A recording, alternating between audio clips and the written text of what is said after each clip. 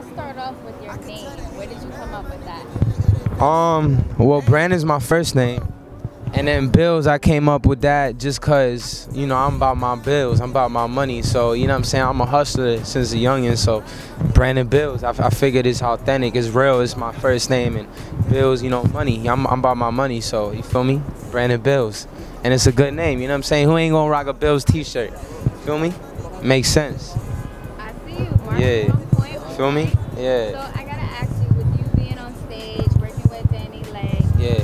what was that experience like for you the first time you went on stage in front of all these people? Shit, when was the first time I went on stage? That's a good question. I don't even think, I think I went on stage before I actually started working with my sister, but the first time I actually got in, like, in front of a big crowd, like, was when we went on tour. It was her first show, and it felt great, you know what I'm saying? It was a life-changing experience. You know, just doing different shows and more shows. You know, I definitely learned how to interact with the fans, and you know, and just give more of a show every time I do it. You know what I'm saying? Every time I do a show, I learn more and more. You know what I'm saying? You only get better at something the more you practice. So, you feel me? It was great. I love it. You know what I'm saying? That's the most funnest part of this, is performing. I love it. When did you first get introduced to music? Were you dancing and singing as a kid?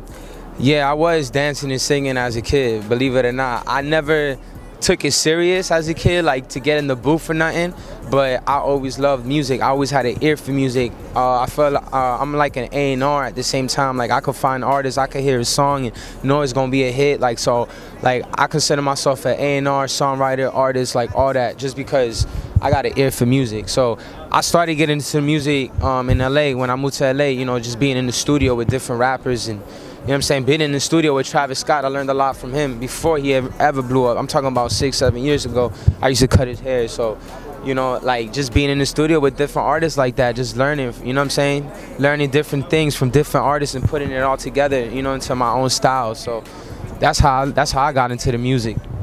That's dope. Yeah.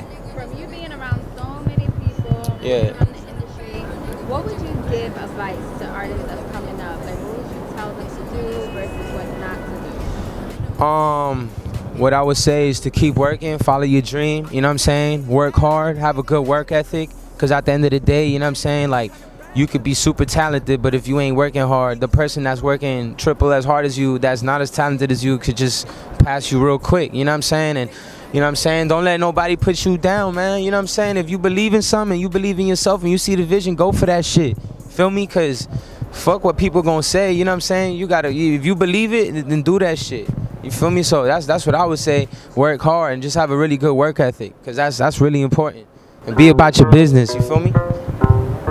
Did anybody in your family have like a hilarious reaction when they realized, like, oh my god, you guys both are super talented, you both are music artists?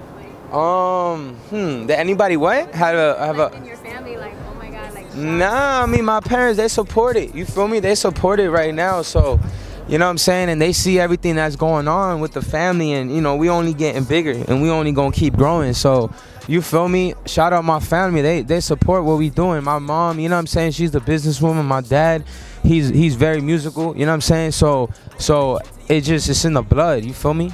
It's in the blood. They support it. So I appreciate that. You know, shout out my family for that. Shout out my sister too. She be supporting me too. You feel me? So yeah. That's fire. So Rolling Loud next weekend. Whew, we turning up. Yeah, Sunday. How I feel? I feel great. You know what I'm saying? I always get excited for Rolling Loud. You know what I'm saying? Rolling Loud is one of the biggest hip-hop festivals, and I love the energy. So, you know what I'm saying? We excited. We out here in New York. We going Sunday. So pull up. We on the drip stage. You know what I'm saying? You see the drip. Yo, it's your boy Brandon Bills. Shout out to Sakara.com. We out here. New York. You see the vibes? You know the vibes. We outside. I don't want your heart, baby. You better smoke. We got an OG and mix with the perk. You better pay me.